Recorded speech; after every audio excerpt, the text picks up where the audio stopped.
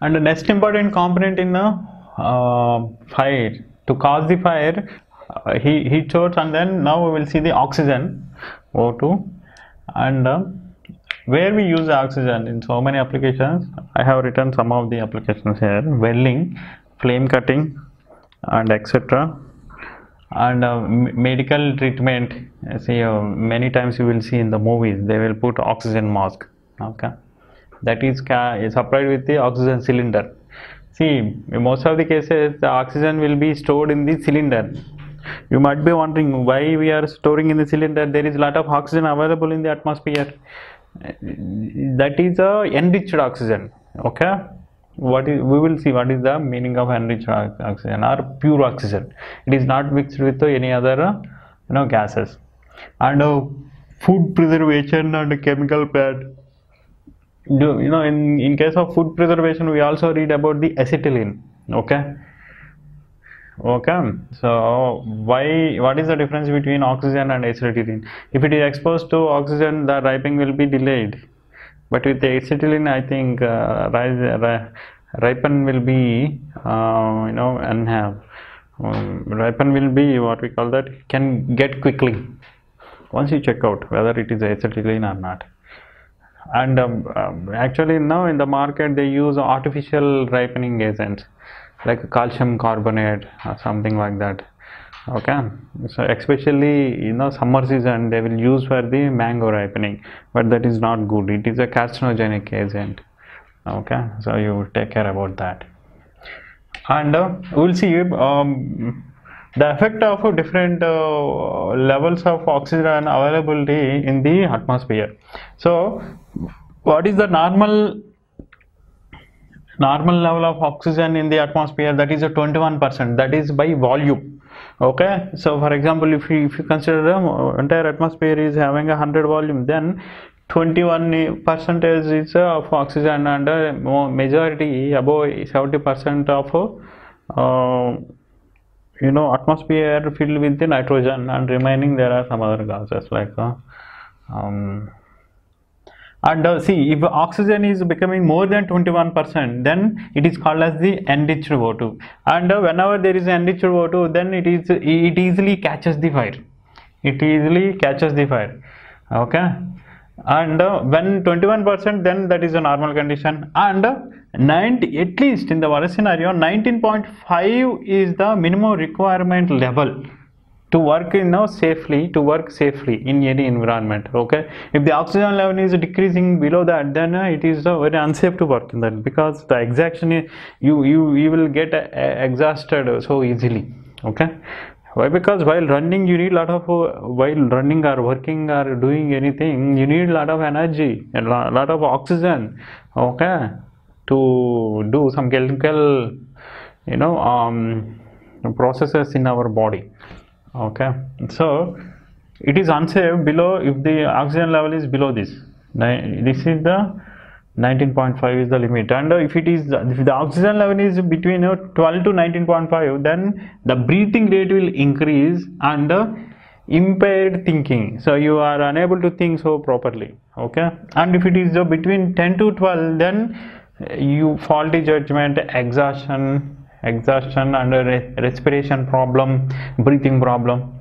And if it is 6 to 10, then unconsciousness. Okay, you will go to unconsciousness. Then if it is below 6%, then cessation of breathing with cardiac arrest. Okay, so especially in the rainy season, so many slow death happen, especially people who ever park the car and wait in the rainy season. What happens? I will tell one small example. Like there are some fellows who traveling in the car. Okay, and then very incessant, what is that, very big rain happening, very unending and long duration rain happened. Because of that so many roads are flooding, so they just thought like they will travel after water receded from the roads. Okay, they waited and they closed all the doors, and they thought that they will keep the AC and aram se stay in the car. But what happened, when you are keep running the engine, then there are exhaust gases. You know what are there in exhaust gases? Mostly carbon dioxide and CO, carbon monoxide. Okay, so your car is surrounded by water and they even block the exhaust, pipe. Then what happens?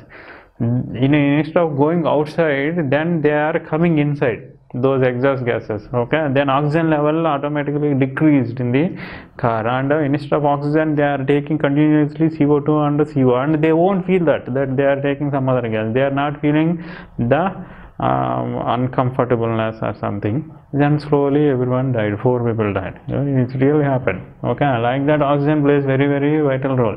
And only 21%, exact percentage you should keep. So that's why, my dear friends, everyone, please mind about trees around your surroundings. Okay, though trees are very, very precious thing that we need to appreciate. Okay, I observed, this is out of topic, but I would like to tell, because especially in the cities these days you cannot find any tree. A lot of pollution. That means our oxygen level is decreasing. That is not so healthy. So please love the trees. Okay, and see what is the problem with this.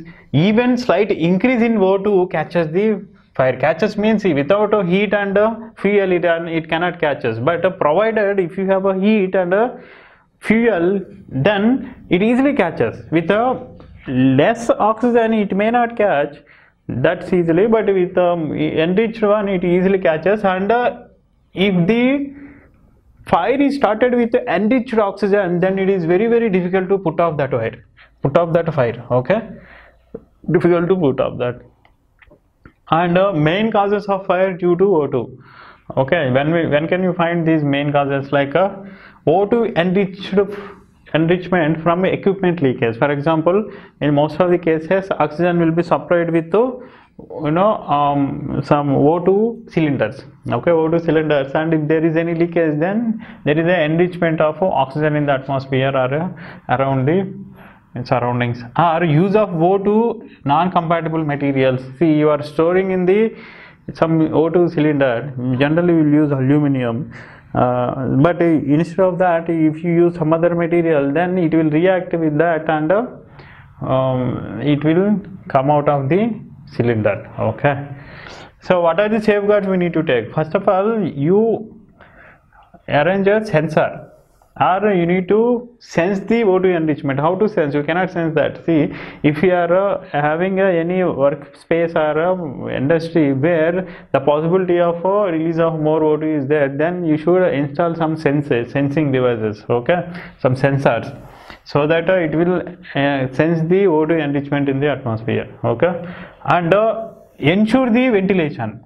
Ventilation means airflow, so that what happens, even though if there is any enrichment, then that enriched oxygen will go out of your enclosed room or whatever workspace you are having. And whenever you are releasing the O2 from the cylinder, then you open the valve slowly. Okay, then there is no possibility of leakage. Okay, and never replace parts not suitable for O2. Then O2 will interact with that and it may make some hole and it escape to the atmosphere. Okay, and this is important. Never ever and never ever, like Arnab Goswami, never ever use oil, grease and any lubrication, especially the equipment which is using the O2. Okay, because lubrication, oil and grease, all these are nothing but fuel. All these are nothing but fuel, and you are supplying very enriched oxygen. Then what happens? So whenever there is even a little spark is there, then it will readily catch the fire. Then it burn everything, and it's very difficult to put off that type of fire also. Okay. For engineering services general studies video lectures, visit www.iesgeneralstudies.com. For mechanical engineering video lectures and question and answer discussion, visit www.getnet.com.